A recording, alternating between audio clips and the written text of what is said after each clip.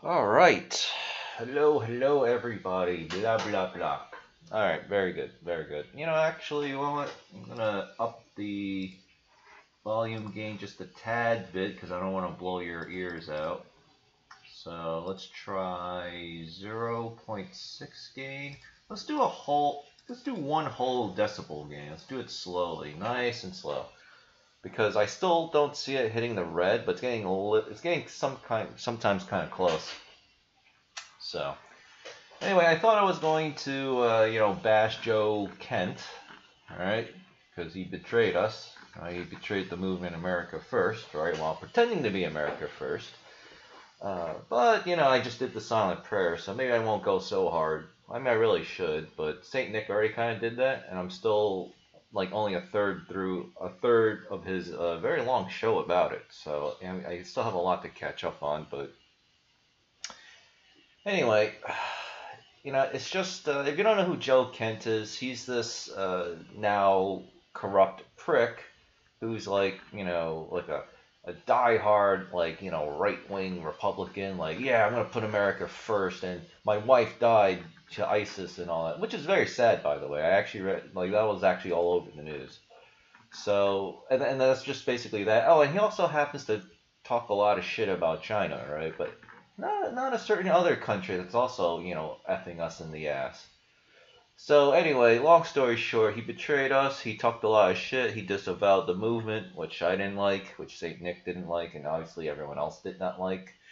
Uh, and he's taking money from the same globalists that got his wife killed. That's the saddest part to me, I think. Right? And I don't know if he knows that, or if he thinks he can outplay them, or if he doesn't know. I'm not really sure. But whatever the case is, it's both sad and really screwed up. So, fuck you, Joe Kent, you fucking piece of shit. I always knew you were kind of suspicious because you would always talk a lot of shit towards Chinese people in China, but not others, right? Not anyone else, right? That's actually how I can always tell that you're probably a corrupt right-wing F word, right? You're allowed to criticize Muslims and Chinese people, but not others. So what the hell, man? And I'm just a little bit more like high tea, like a little more aggressive, because yesterday when I forgot what I did yesterday, but I know I got pizza and I went for a walk or something. Oh, I had to do a bunch of grocery shopping too, right? This homeless, this homeless dangerous minority, I better not say his race, but we all know who it is, right? Was walking down the street towards me, and like he was obviously homeless. He was, unkempt, and he just said, "You dead, you're dead, you're dead." He was like basically kind of verbally like threatening people, but not really doing much, right? And then he said it to me, and then kept glaring at me, and I was like, eh. But but nothing happened, right? But that also is because I'm a pretty kind of big guy, not as big as Kevu, right? Because he posted a picture of himself, like, yeah, that guy is jacked, like, like he could definitely like tear someone in half if he wanted to with those like muscles he's got. But anyway, I had my bat with me, so like if that asshole threatened me, like he was going down, I gotta watch what I say, but he's definitely going down, he's no one's gonna take me down without a fight, all right, and they're gonna get fucked up real bad, all right, so. But I'm really annoyed because now this this mass homeless crime problem and this anti-Chinese shit is really starting to affect me personally. I'm like getting kind of well, I'm not getting kind of pissed. Maybe I am, but it's like, I would like something to be done about it, which of course is not going to happen. So, you know. And it's just that when I see people like Joe Kent, right, that stupid F word, just doing shit like this that keeps perpetuating the cycle, then I have to pay for it. Like, you pay for it. Because what would happen if something were to happen to me and then I just stopped doing these videos because of it? Like, let's say I'm in the hospital. Which, funny enough, I've been to hospitals several times in my lifetime, all right? So I'm not actually a stranger to a freaking hospital, right? That actually affects you too, right? Because you're like, well, shit, where am I going to get my info from? I mean, yeah, you have Dow King and Renzo and I guess EAM Crypto, right? But I sometimes find projects that no one else covers too. So that is an actual negative for you. So that's why this stuff is kind of important, all right? So anyway, I want to put that out there. I mean, it'll be kind of nice that one day I'll have like 100,000, 200,000 subscribers on YouTube. that of course all of you are watching, and then like I can actually start affecting things. All right, so before I move on to Hamster Money, which is a pretty nice website, it's hilarious. I just want to part with Joe Kent. Fuck you. You're a fucking traitor. Fuck you. I feel bad about your wife, but that makes it even worse because you're helping the very same people that got her killed. That's fucked up, man. That's fucked up. I would never do that. I would never do that. And I wouldn't take money from them too. That's the worst part. Now they're gonna be more people dying as a result of you doing what you're doing. All right. Look what's happening with Russia and Ukraine, man. You're really messed up, man. You're really messed up. So hopefully you lose your congressional run, but I mean it's kind of late in the cycle, so you might win. But if you do win, you won't be getting reelected after the next cycle. You fucking traitor. Fuck you, Joe Kent. Anyway, so anyway, with that out of the way, let's go with this. So I think cryptos are actually doing a little better today. Yeah, they're doing a little bit better, but.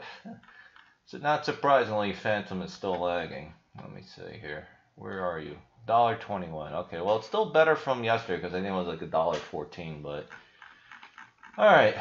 So normally cryptocurrencies go down on a Friday and throughout the entire weekend because no trade volume. But this is actually a really good sign. So maybe we might see some relief. And we got the Federal Reserve finally doing something hopefully this Wednesday. So if they do what they should be doing, which should be a 95% chance, right, of raising interest rates, the market, like Greg Manorino says, should go off, right? They'll get off on it. It'll go up, and hopefully that should pull up cryptocurrencies too, and then all these tomb forks can start recovering, right? Because you'll notice a lot of my tomb fork positions are actually lower. Surprisingly, not that much. It's very surprising. And like zombie finance is going up, right? I expect Snowy Owl to go up too once we get closer to Genesis start, right? Because it always ramps up like a couple hours before like a new pool starts. So yeah, so it's looking all right. So you guys just have to hold on a little longer, right? Again, just keep compounding on yieldwolf, keep taking profits every day. In fact, I might be switching my strategy. I might actually just be going to stable coins and then let these things drop. I don't know. We'll have to see what happens after Wednesday. I'll see what to do. God will tell me what to do. So I think I might have come up with a new method of finding new projects as well. All I have to do is just look into the yieldwolf Discord and just look at the new pools that they had.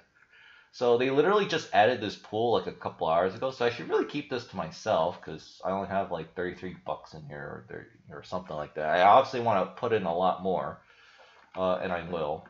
So this is basically another one of those tomb forks on Phantom, of course, pegged 1-to-1 to Phantom. So one of the reasons why that rare finance is getting cucked so bad is because they're tied to based, and then based is tied to tomb, which isn't doing well. So they've got like a lot of problems. So I don't know, but I think when all this Andre Condre and Phantom FUD passes over, we should be, it should get back to normal. So long story short, Hamster Money looks really good. There's actually extras about it. That's why there's going to be extra tabs that we're going to go through, if I could find it. Oh yeah, the documentation. There it is. I don't know why I put it like that. I guess I had my reasons. I'm not going to link to these documentation. I'm just here just to show you the info. But obviously, if you really want or curious, you can just go to the docs yourself. So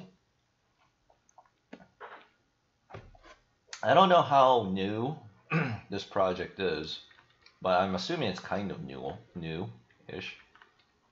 So this uses the smart APR system. That's why I also checked the documents for that. Let's see. And they also have a pretty reasonable expansion. I'm not too thrilled that that's 4.5% for less than 500K. So I still feel that's a lot. I prefer to see something like around 1% or less, 1.5% and nothing higher than that. So we'll see how much it prints, but they do say in the documents. I'm not going to show it here because interest of time. But they do say they really want to make sure that, this thing doesn't get over pegged. So it's on purpose. So, well, I don't know. All right, man. Because when it goes under peg, I mean, you're going to have a lot of clowns to buy back. So, I don't know, man.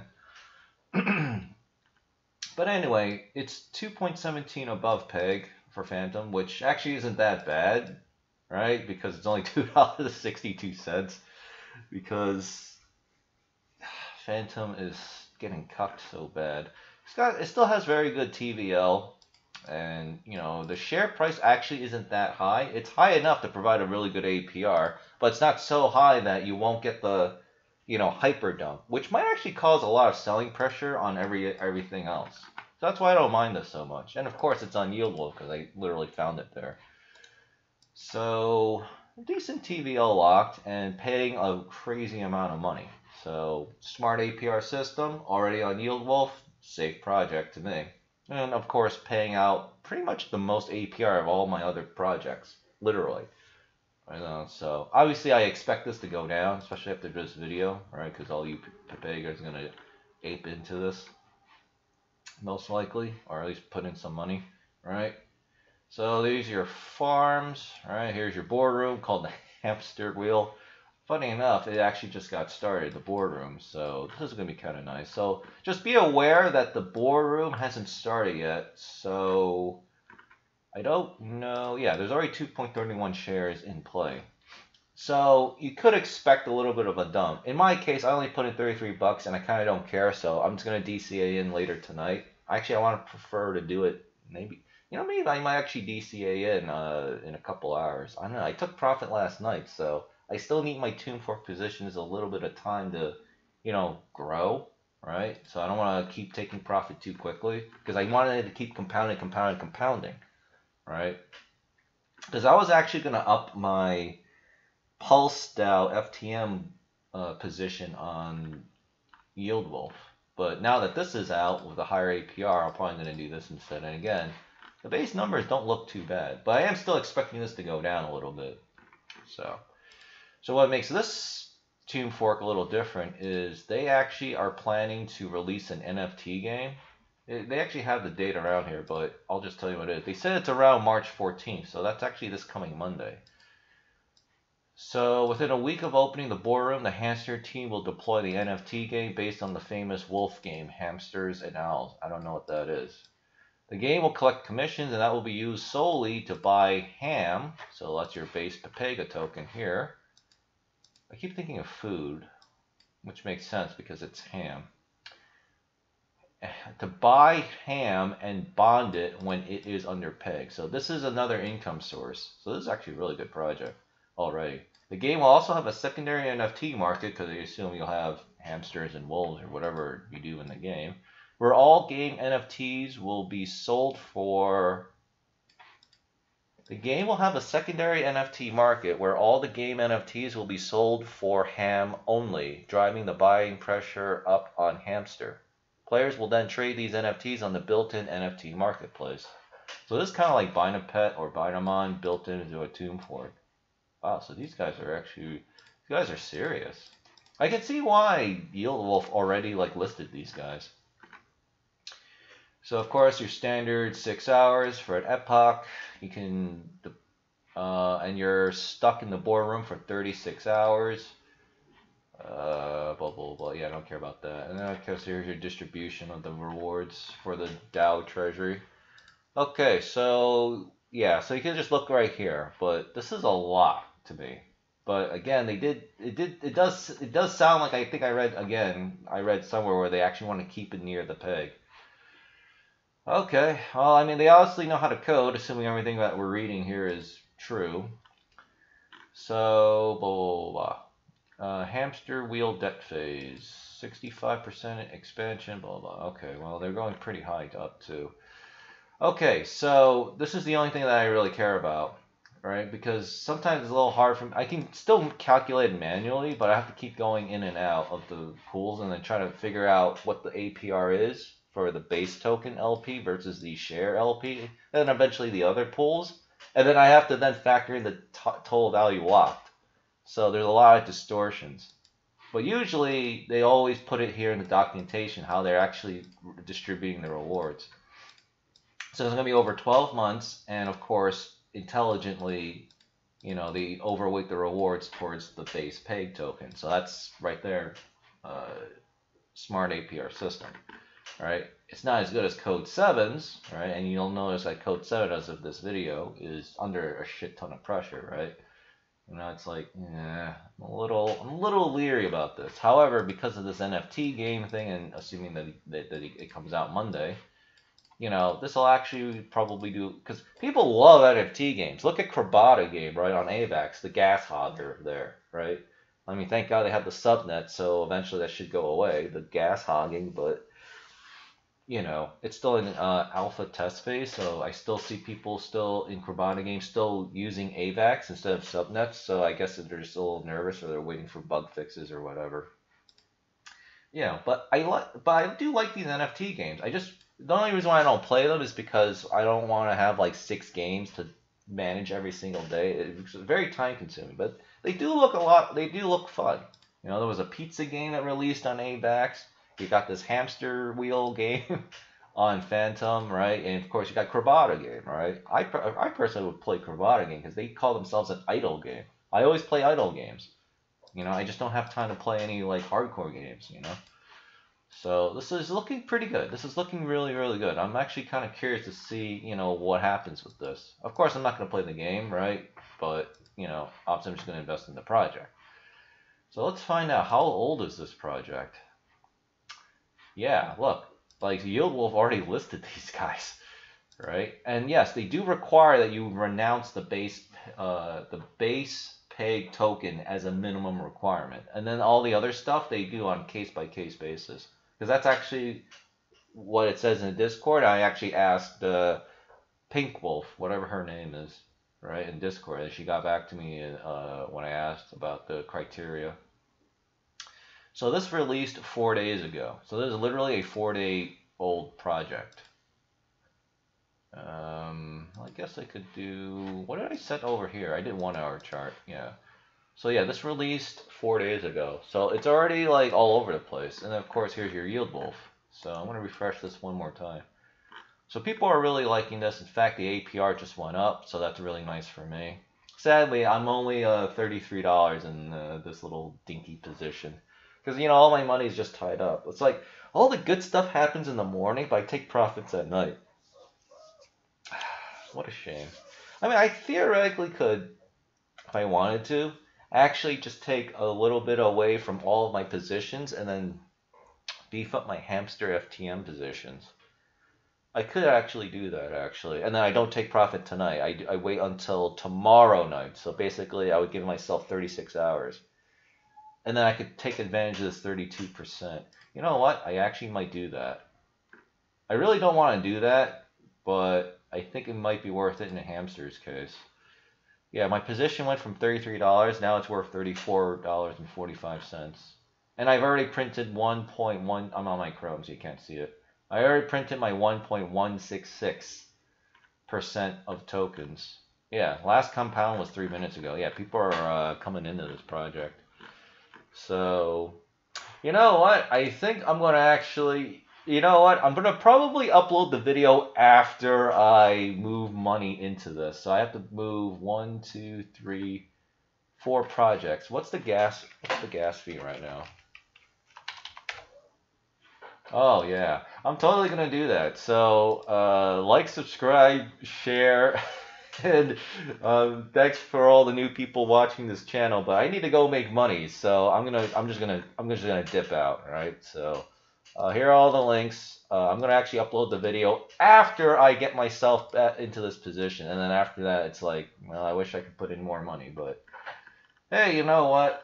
I live in the moment. All right, I stay present with God, as JLP always teaches, and He'll just show me the way. All right, and then when He tells me answers, I tell you, and then you decide what you want to do with it. So I think that's the only video I'm doing today. I don't know if I'm doing any videos tomorrow. And again, with the exception of Basic Black Tomb Fork, which is technically an experimental tomb fork, right, for Poseidon Black. I don't know if I'll be doing a video tomorrow. So plus, I've been doing a lot of videos the past few weeks, especially this week. So I wouldn't mind, a little bit of a rest period. So I don't know, but I still feel good physically. So I mean, I better because because next time an angry looking homeless guy wants to actually kick my ass, I better be in good shape to you know fight him off. So. All right. So yeah. So I might see you guys tomorrow, if not just whenever. All right. Because I'm still waiting on Rare Finance Yield Wolf. I'm waiting on Zombie Finance Yield Wolf, assuming they get on. They should. So we'll see about that. What else? Oh yeah, we got Arctic Fox Yield Wolf as well. I think I'm actually not going to do the LP on there. Or no, they're doing the Genesis pool in a few hours. That's it. I don't know. Maybe I should actually. It could be a lot of money. I don't know. I'll see what to do. All right. So I'll see you. I'll see you whenever. I got a lot of work to do today, surprisingly. All right. Thanks.